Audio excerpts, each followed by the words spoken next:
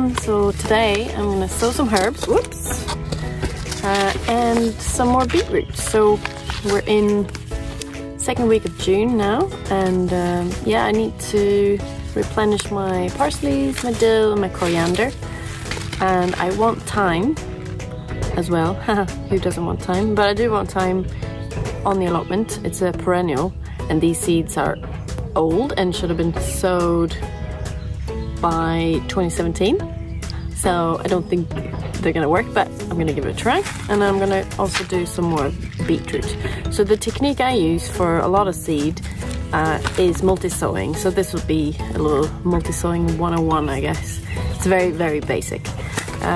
So I'll just move you down so you can see. Right, so I've got 2 trays here. So this is just multi-purpose compost. And this is a module tray. This is made of rubber, it's very good. If you don't have lots of plastic trays already, this is a good place to start because it's rubber, it's a more renewable, and this is from a certified source, so it's pretty good. Plasticfreegardening.com it's from. No ad or anything, it's just pretty good company for that. So I have here just general compost mixed with vermiculite, and that is to make it a bit poorer, improve drainage, and also somehow work for moisture retention. Don't ask me how. So I reuse the compost from seed trays I've used previously, so there might be some seedlings that hadn't germinated at the time but are now coming up, so you just have to look out for those. And obviously try not to sow the same thing following each other, because then you might not be able to tell the difference what is what. And this is already a bit damp compost, which makes it a bit easier to work with. So I try to just put it in firmly.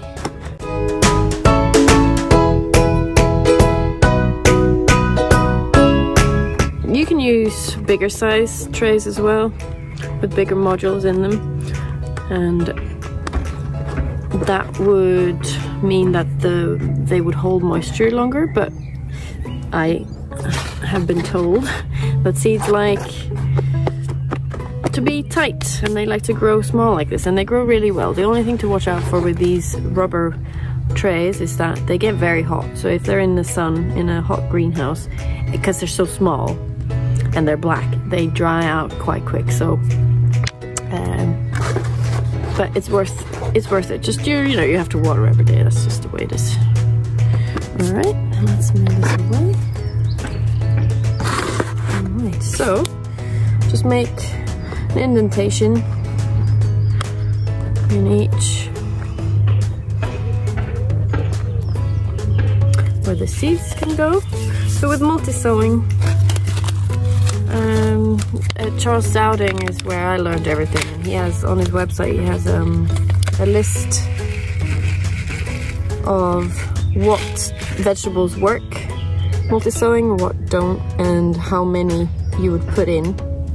So for coriander here, this is coriander cruiser. I put 3 in each, and then you're expecting to plant out a little clump of 2 from that. So, and there's in here.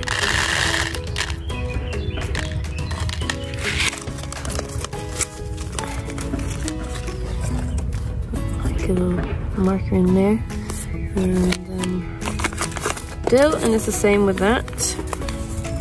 So the only problem I find with doing multiple different things in a tray like this is that obviously they take different amount of time germinating. So in spring that was a bit of an issue because I like to keep them in the house for a few days until they germinated. But I had a tray where there was radish, 2 rows of radish, and then some herbs, and the radish obviously germinated super quick.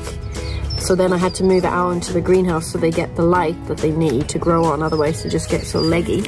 But that meant then that the herbs took forever to germinate because they were in the colder temperature, which they didn't really like.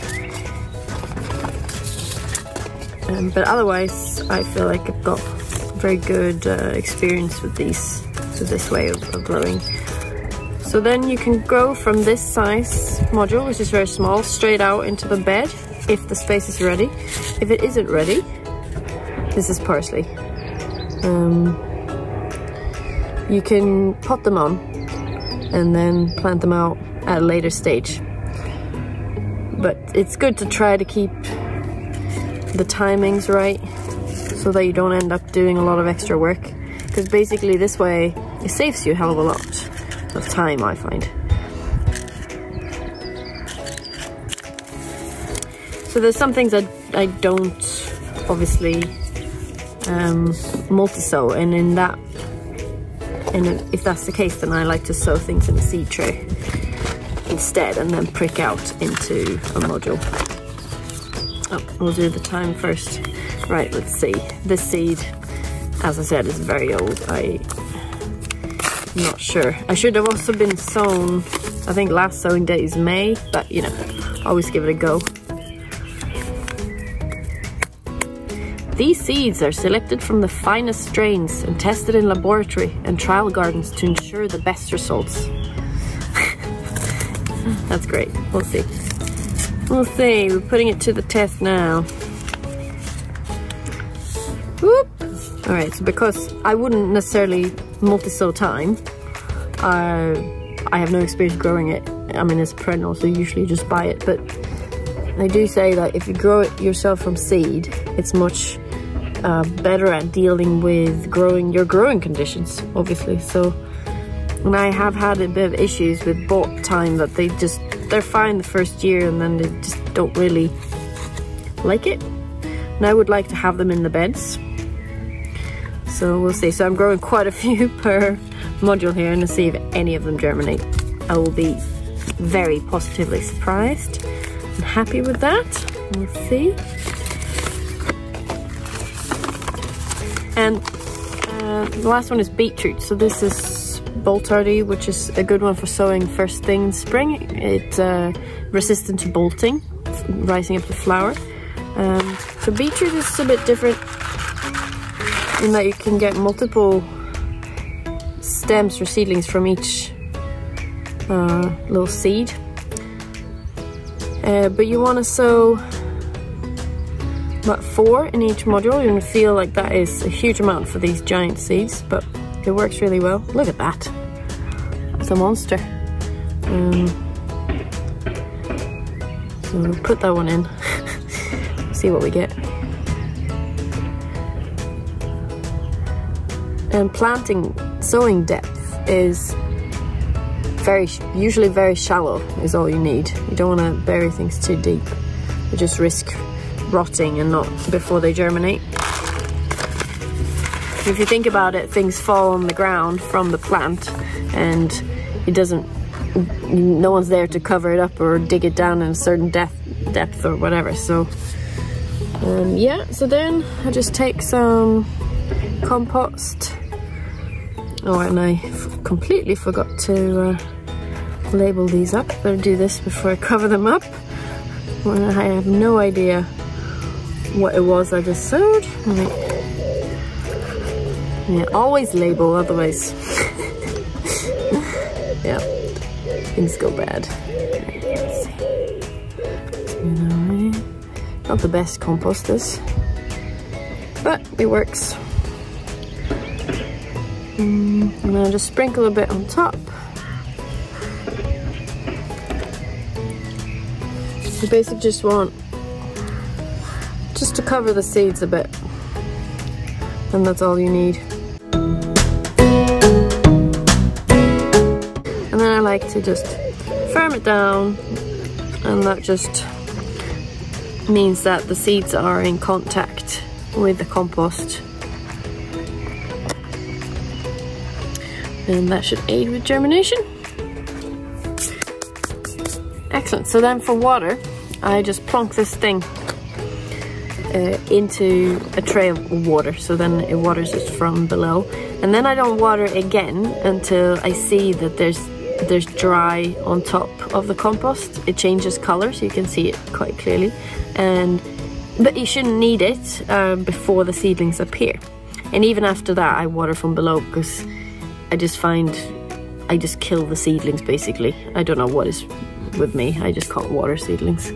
But yeah, there you have it. So I'm gonna wait for these to germinate, and I'm gonna plant them out when, I don't know, they'll take different length of time, but the beetroot will probably go out first because they're going to be really quick out of the blocks, and then you can plant them out when they are quite small. So I might do another little video about that.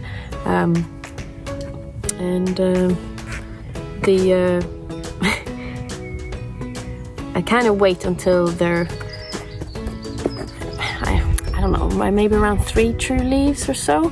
3 to 5 true leaves. It's hard to say with the parsleys and those things, especially when they're multi-sown, but it's kind of you can kind of tell when they've filled up, the roots have filled up these little modules, and they're just ready to go. And the sooner they go out, the sooner they get growing, so don't hang about basically. So yeah, that's it. Let me know if you have any questions, and happy growing.